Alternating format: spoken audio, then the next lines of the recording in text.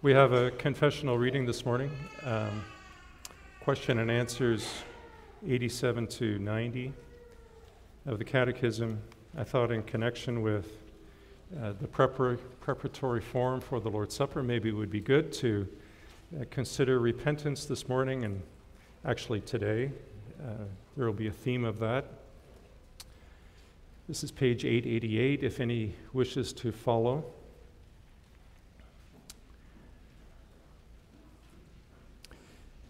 Can those be saved who do not turn to God from their ungrateful and unrepentant ways? By no means. Scripture tells us that no unchaste person, no idolater, adulterer, thief, no covetous person, no drunkard, slanderer, robber, or the like will inherit the kingdom of God. And what is involved in genuine repentance or conversion? Two things: the dying away of the old self and the rising to life of the new. What is the dying away of the old self? To be genuinely sorry for sin and more to hate and run away from it. What is the rising to life of the new self? Wholehearted joy in God through Christ, and a love and delight to live according to the will of God by doing every kind of good work. Our scripture reading this morning is from Isaiah chapter 66.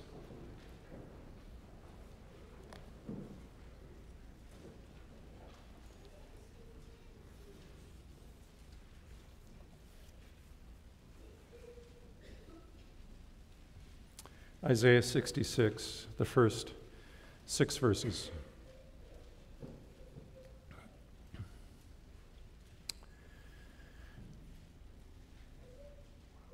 Thus says the Lord, "Heaven is my throne, and earth is my footstool. Where is the house that you will build me, and where is the place of my rest? For all those things my hand has made, and all those things exist, says the Lord. But on this one will I look, on him who is poor and of a contrite spirit, and who trembles at my word. He who kills a bull is as if he slays a man. He who sacrifices a lamb, as if he breaks a dog's neck. He who offers a grain offering, as if he offers swine's blood. He who burns incense, as if he blesses an idol. Just as they have chosen their own ways, and their soul delights in their abominations, so I will choose their delusions and bring their fears on them, because when I called, no one answered. When I spoke, they did not hear, but they did evil before my eyes and chose that in which I do not delight. Hear the word of the Lord, you who tremble at his word.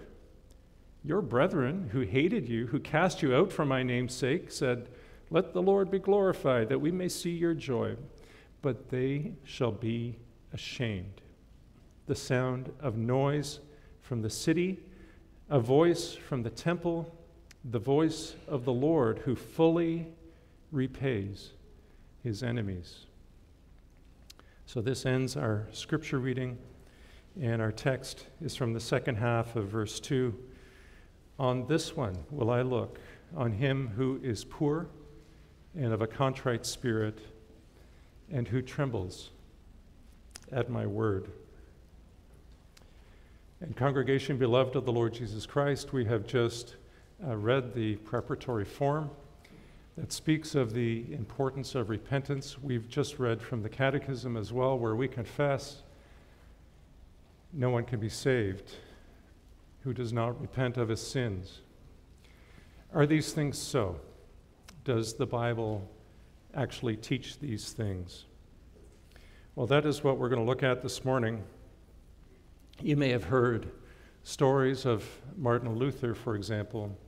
When he read the Word of God, he was overcome by his sin. And our question this morning is whether this has happened to you and whether it does happen to you.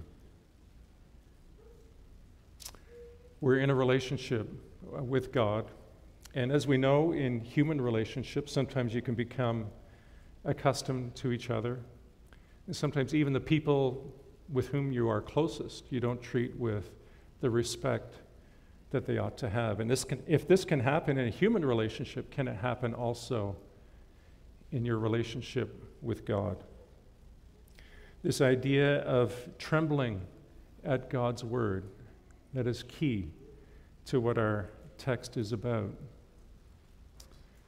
We know that we're saved by grace, through faith, apart from our works, and yet it is necessary to repent of our sins, to turn and to do good works in thankfulness to God.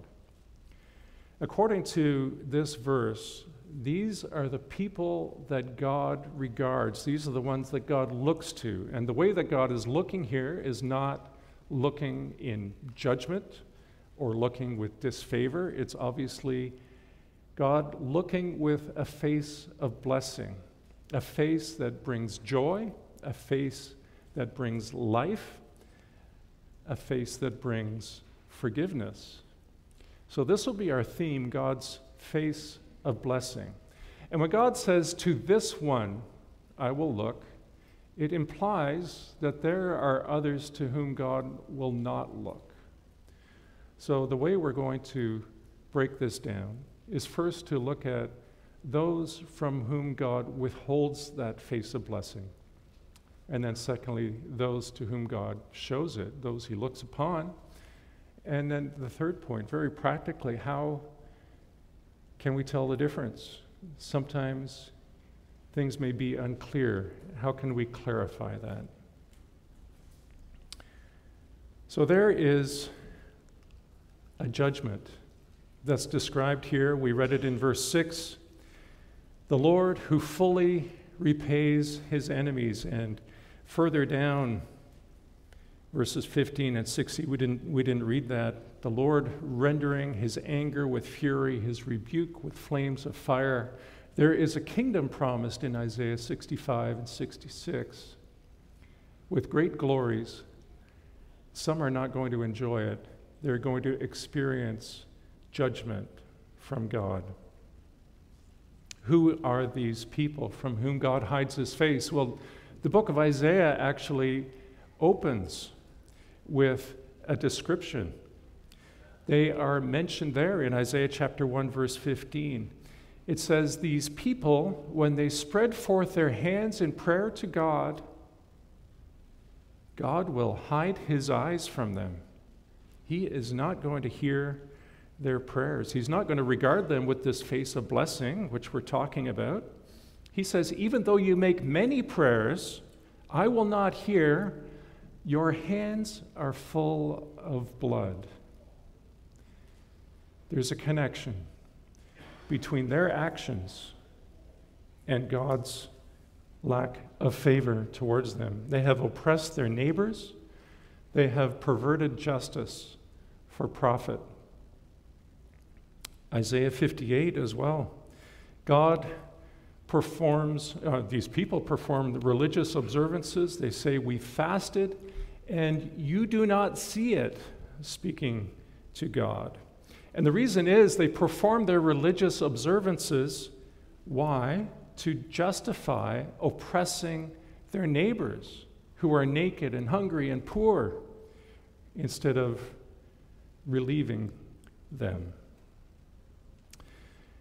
And as you continue, we see that there is also a spiritual connection. It's not just outward actions that we see, but what goes on in their hearts. There is a weariness in worshiping God. They practice their religion as if they were doing God a favor, as if God were being profited by them coming, and they are getting tired of it because they are not getting the quid pro quo. They're not getting the response back. They are putting in effort towards God, and they are not seeing God bless them the way that they want to. So this is who they are, just very simply.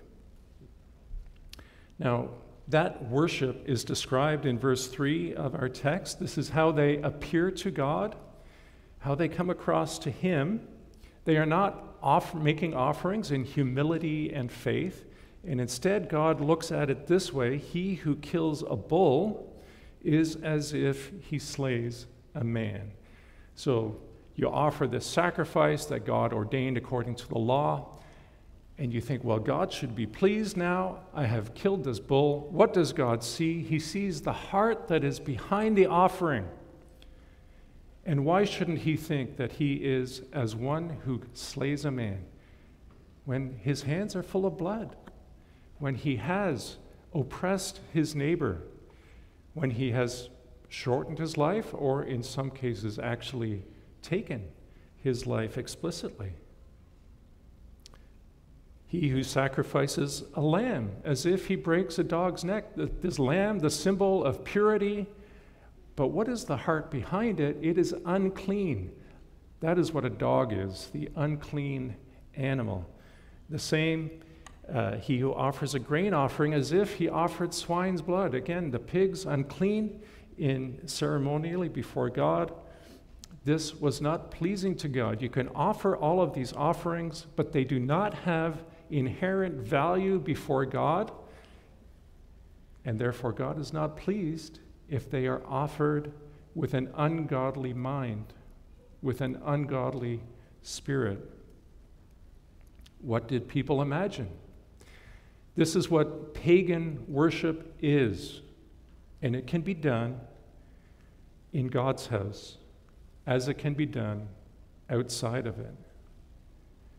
Pagans offer to God, to their gods, believing that their gods will now do something for them.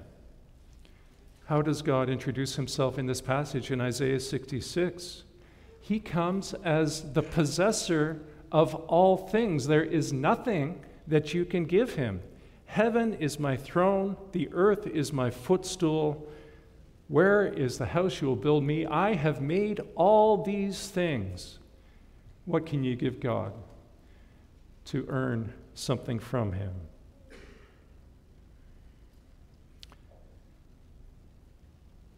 This question, where is the house you'll build me? King David, we'll see, he had to learn some lessons in his own life. King David wanted to build the house for God, you may remember. And God came to him and he said, you think you're going to build me a house? I will build you a house. I'm going to make a house from your lineage. You see, David, you don't provide for me. I provide for you. You don't buy my favor. You experience my favor. It comes by grace. And what we do is a weak reflection of what God does in his mercy. We can only reflect that glory that God sends to us, the glory that God shows to us, the favor he shows to us. So he is the possessor of heaven and earth. Where is the sin offering going to come from? It's going to come from him. The atonement comes from him, and that is in Jesus Christ. In the context of Isaiah 53, it is Christ who will make his soul an offering for sin. It is not us. It is he who will justify many. It is he who will bear their iniquities. So God, who sits on his throne, the Lord of heaven and earth, he is the one who has to provide for sinful man. And this puts the offerings of the wicked into perspective. They are offered in the wrong way. And we understand what Jesus is saying when he says, come to me, you who labor and are heavy laden, you will find rest for your souls. Because he is gracious. He's the Son of the Lord of heaven and earth. He is the Lord of heaven and earth. He's able to provide what we need. So, Christ also calls us, take my yoke upon you. I am meek. I am lowly in heart. And this is where we turn next, because this is the contrast with those from whom God turns his face, who are arrogant, who are oppressors, and who even have this view of God that they can do something for God, and God is little less than what he ought to be. So, to whom will God look? And there are three phrases here in verse 2.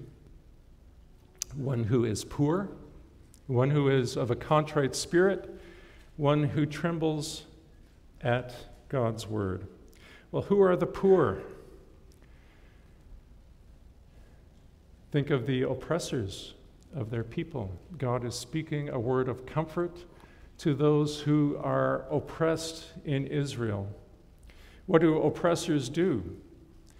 They don't make their neighbors rich. They make their neighbors poor in order to make life comfortable for themselves. In the book of Isaiah, God says to the wicked, they have the spoil of the poor in their houses. They're grinding the faces of the poor. They are taking away the right of the poor. They destroy the poor with lying words. So the poor are on the receiving end of this oppression, and they haven't said, well, if you can't beat them, join them. They haven't said, well, I'm going to corrupt myself too. I'm going to try to get into that group because they are living the high life. They haven't taken the law into their own hands. They haven't taken revenge. They've committed their cause to God. The courts are corrupt. They've tried the courts. Now they commit their cause to God. This is who the poor are. So they are literally poor, but we're not talking about taking a vow of poverty. We're not talking about giving all your money away today. This is not what we're talking about. We're talking about people who have been under the oppression of others, of God's people, and who have committed their cause to God. The poor show up over and over again in the Psalms. They will be saved. It is not because they are poor, it's because they are trusting in the Lord. Some quotes from the Psalms: they seek him, they cry to him, they call to him for mercy. The Lord is their refuge, and they are righteous. So the poor.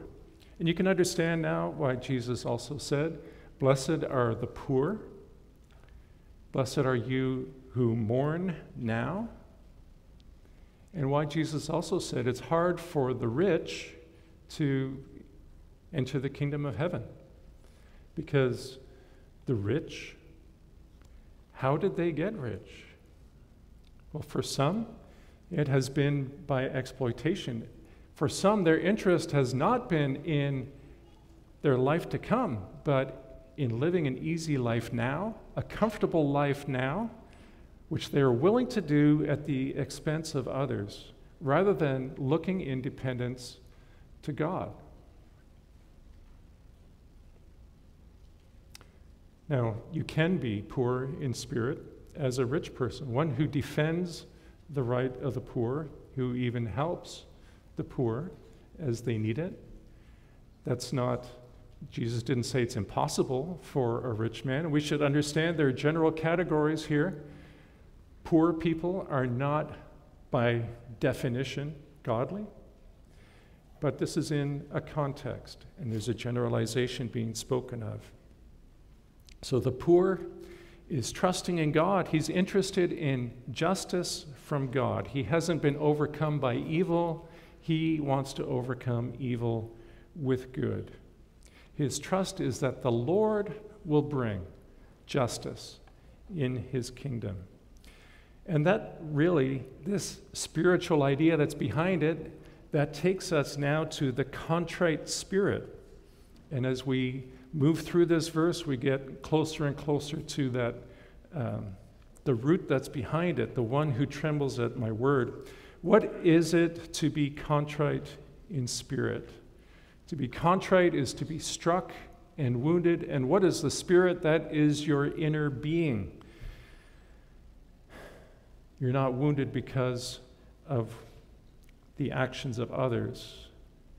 These are wrongful actions done yourself. The poor person suffers because of what others have done to him. The contrite person suffers because he realizes he is sinful. This is that spiritual dimension that lies behind the poor who are trusting in God. And we can put the two together in Psalm 34, from which we sang, "This poor man cried, the Lord heard him and saved him out of all his troubles." And it follows up later in the psalm, "The Lord is near to them that are of a broken heart. He saves such as have a contrite spirit." Because these are not a set of three different kinds of people. This is the same person in whom these things are found. It is the poor who is contrite in spirit. So the wicked, in that sacrificial system, he would bring his sacrifice and he would say, "Here is my sacrifice, God. Now do me good." And what is the contrite spirit saying? He is saying, "God, be merciful to me, a sinner." He understood the meaning of his sacrifices. Those sacrifices in the Old Testament, what did they mean? It means there's a need to unload sin on someone else, someone who can bear the sin. And we know that's not bulls and goats. We know it's Jesus Christ. That is who God provided. But this is the question for this morning. As we appear before the Lord, what is motivating us? And do we come with our load of sin? And do we say, "I have this sin. I need to be unburdened by this sin. I need to lay it on Jesus Christ"?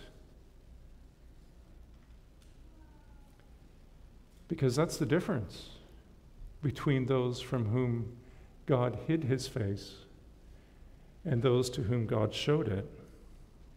And we can look at this relationship in King David. When Nathan said, "You are the man," and David said, "I sinned against the Lord," he had been living that lifestyle of the rich and famous because he was able to commit sin, and he was in this position of power where he could twist things to make it look a lot better for himself. He could do away with Bathsheba's husband.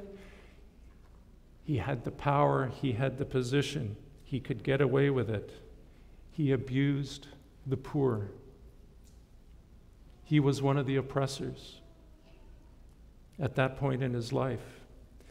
But when he acknowledged his sin, his heart was broken, and he knew he could not just pull more animals out of the stable and give the offering. He had so many at his disposal. Is that what God wanted? And it wasn't. You don't desire sacrifice, or I would give it. You don't delight in burnt offerings. The sacrifices of God are a broken spirit, a broken and a contrite heart. These, O God, you will not despise. What were these offerings that God required in his word?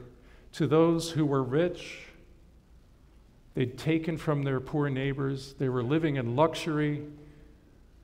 These offerings for God, they were small change for them. They were a luxury tax for them. But to God, what were they? They were repulsive, those offerings, because they were not offered with a contrite spirit. Well, how does the spirit become contrite? And this is the last part of verse 3 here. The spirit becomes contrite when it knows it has broken God's law. Those who tremble at his word. We handle the word of God very often, don't we? And we have multiple copies of God's word. We may have it on our phones. We may have it in paper form, different places. We might have a copy in the car, at the office, different rooms in the house. We're reading it multiple times a day.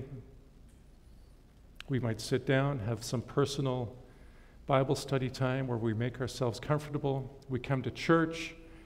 We sit under the preaching of the Word. We have Bible studies. We get together where we look at what God has to say. Are we becoming accustomed to the voice of God? We should understand that in Isaiah's day, the wicked loved to come and to be instructed. They loved to learn God's ways. In today's terms, we would say they faithfully came to church and they came to Bible studies and they were engaged. But they didn't tremble at God's word. Do you? They didn't treat the word as the word, verse 1 says, the word of one for whom the earth is just a footstool. They were faithful where they could easily obey. And then when there was a little bit of friction and it was harder for them, well, then nobody's perfect, right? That theology was very useful for them to defend themselves and to throw the book at other people. They could learn the loopholes of the law for themselves, and they could hold others to account. If they truly honored the word of the Lord, if they truly trembled at the word of the Lord, then they wouldn't pick and choose the commandments that suit them, try to work around it, find a workaround. They would have recognized, what is God doing? God, in his grace, has redeemed a people for himself, and he is transforming them through his word to conform them to his own image, what we call the image of Christ today. Transforming his people to become good, to become merciful, to become compassionate, to hear the cry of the poor and the needy, the orphan and the widow, to deliver those in bondage. If God's people saw themselves as these needy people to whom God had shown mercy, they would think this is the most wonderful thing, that God could be this way and that they could be transformed into the image of God, to be the same themselves. They did not see, or should not have seen, God's laws as a hindrance to life, as something that is curtailing their finances, that's curtailing the way that they want to live. God's word is teaching them how to keep in step with his Spirit, how to walk with God, how to glorify God, how to be beautiful as God is beautiful. Well, that is not going to happen unless we know that the one of Isaiah 66, verse 1, that he is the one who is speaking. What happened when he revealed himself at Mount Sinai and he spoke to his people? We read it. The people trembled. They feared God. They asked for a mediator to speak with them. And you know what God said? Oh, that they had such a heart in them, that they would fear me and always keep my commandments, that it might be well with them and with their children forever. Foreshadowing that this would not always be how God's people are. By the word of God, our sin is uncovered. And God calls us to repent of our sin, as hard as that is, to confess our sin, to find mercy from him. This is going to continue our whole lives. But as the Lord works with us, he teaches us how to walk humbly with him. This word of the Lord, we can think of Psalm 40. It's prophetically speaking of Christ, but in speaking of Christ, it speaks of those who are Christ's, who partake of his Spirit burnt offering, sin offering you did not require. Instead, I come to do your will, O God. Your law is in my heart. I tremble at your word. What men offered to God is not the point. And that's true also today. The point is not what men offered to God. What was pictured in what men offered to God is what God was providing to man. The Savior, Jesus Christ, what he had to offer them. Only Christ can forgive sin. Well, we're getting into the third point now, and that is knowing the difference. Because we can take this list now, one who is poor and of a contrite spirit and who trembles at his word, and we can start looking at this without context, and we can become confused. And in fact, there are some today, perhaps as individuals, also perhaps as churches, who specialize in setting a bar that no man can ever reach. In interpreting a verse like this in that way, they will tell you, when you look back at your sin, look back at how you've lived, it's so full of sin. And then when you were sorry for your sin, you weren't sorry enough, really. If you knew God as you ought to know him, you would have been more sorry. You would have humbled yourself more. The feeling wouldn't have faded if you were truly godly. That feeling wouldn't fade. You can have this discussion with your own self sometimes. You don't need others to give it to you.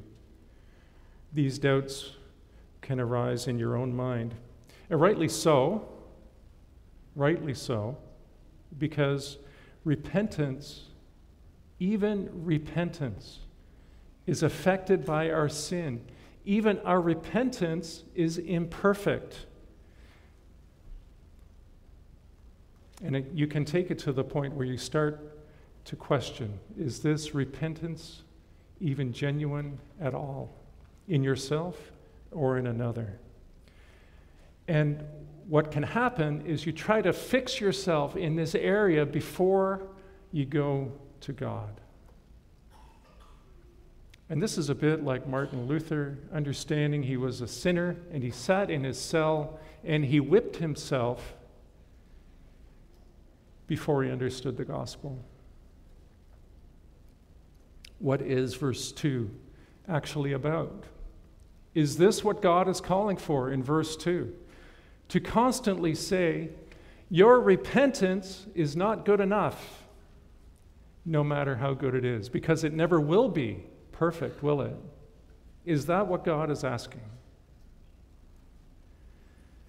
First of all, let's understand what God says in verse 2 is a comfort and a promise to some of God's people who have undergone a lot of hardship. They've been oppressed by their neighbors. They've sought the courts. The courts have failed them. They have perverted justice. And they're crying out to God because they're living lives of suffering. And God says to them, I see you. I see you. You're trembling at my word. God is not making this promise that he will look to them so that nobody can be comforted by it. That is not what he is doing. What is the intent here? It's to distinguish these two classes of people. There are those who care about themselves and their own power, their own ability to twist things to their own advantage so they live comfortably. And there are those who live humbly before God. Although the work of God is not complete in this life, there's a clear difference between the two.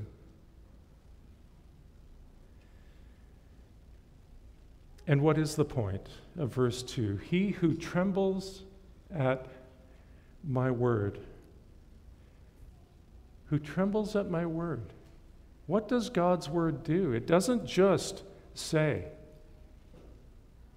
the commandments. First commandment, second commandment, third commandment, fourth commandment. God's word is much more than that, is it not? We know the introduction. I'm the Lord who brought you out of the land of Egypt, out of the house of bondage, out of the house of bondage of our sin. The word of God at which we are to tremble is the word of your shepherd. It's the word of Jesus Christ. These people to whom God looks hear the voice of their shepherd, and they tremble at the voice of their shepherd, not at those who oppress them, not at the voice of those who threaten and accuse them, not to the voice of their own doubts. They say, his voice is supreme, and I'm going to listen to him because he has good news for me. He says, come to me, you who labor and are heavy laden. I will give you rest. If any man thirst, let him come and drink. Come to the waters. Come buy wine, milk, bread, without money, without price. He who comes to me, I will in no way cast out. Do you tremble at his word? Because it's not just acknowledging your sin, it's also acknowledging who your Savior is and that he is greater than your sin. And so you can take your sins that you committed and the incompleteness of your repentance, and you can acknowledge them to him. You can take them to him. You could say, I'm not what I ought to be. Even when I confess my sin, I'm not what I ought to be. I know it. But I know you're my Savior. I know you've promised me grace. My repentance isn't perfect, but it is true. It's genuine. I'm sorry I have this fountain of sin in me. Lord, will you overcome? Will you wash me? Will you cleanse me? Will you fill me with your Spirit? And so you now do not need to go away and think a whole lot. You can take your sin right now, confess it to the Lord right now. The Lord has given a remedy. The remedy is Jesus Christ. And he doesn't just want you to use the remedy, he commands you to use the remedy. Use the remedy. For all who repent of their sin, you can have this assurance. To you I will look.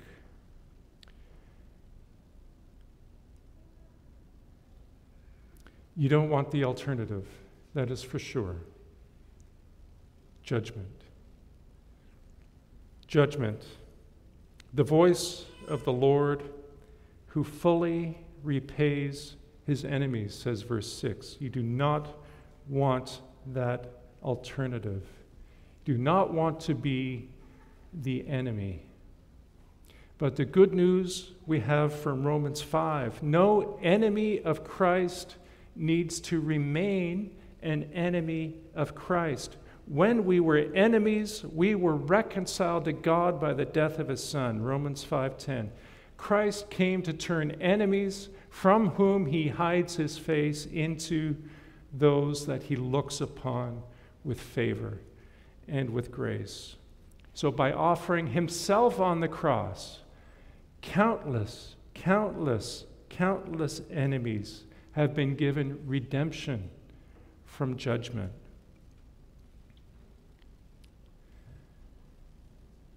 Even those who are farthest from God, who have never known him,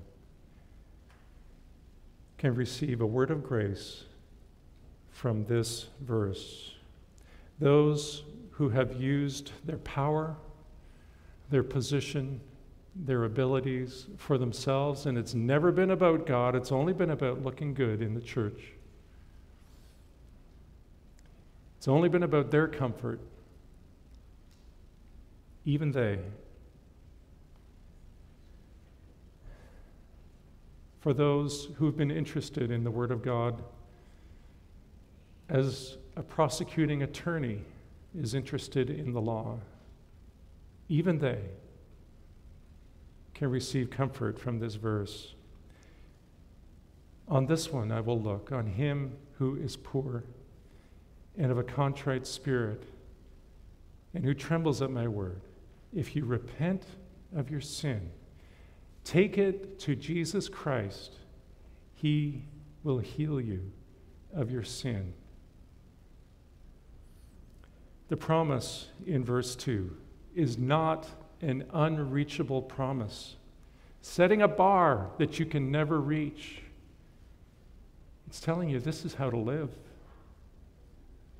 Be willing to suffer loss for Christ's sake. Be the poor, whether the Lord makes you poor or not. That is up to him. Be contrite in spirit. Sorrow for your sins. And tremble at his word. Will the Lord look to you with a face of blessing? That is the question before you this morning. To all who repent, the answer is so clear from God's word. God's face of blessing will look on all who repent. Amen. Well, let's pray. Father in heaven, we are grateful that you don't cast us off at our first sin, that you bear long and patiently with us by your Spirit, whom we sometimes grieve. We pray that you would continue with us, continue to bear with us, continue to speak good words to us, words of life, words of hope, words of favor, words of forgiveness, available only in Jesus Christ, because left to ourselves, we make a mess of things. We offend you, the Lord of heaven and earth. Please help us to become sensitized again to whose word this is in the Scriptures, that it's the word of the living God, the maker of all things, to whom we all will give account, before whose judgment seat we must all stand one day. And we do pray that you would humble all of our hearts and the hearts of many that we know who do not know you. We ask that your gospel would be attractive, would be powerful in the lives of many, to bring them to know the grace that we experience, to be able to hear the good news that we hear. And Lord, let us walk worthy of the calling to which you've called us. Help us to love our neighbor. Help us to love you sincerely, not to come as if our offerings were anything, but to come as if you are a mighty God and a great Savior who has provided a wonderful salvation in Christ. We ask you to help us for Jesus' sake. Amen. Well, let us sing. Stand and sing now. 51C, Psalm 51, selection C, stanzas 1, 4, 5, and 7. 1, 4, 5, and 7.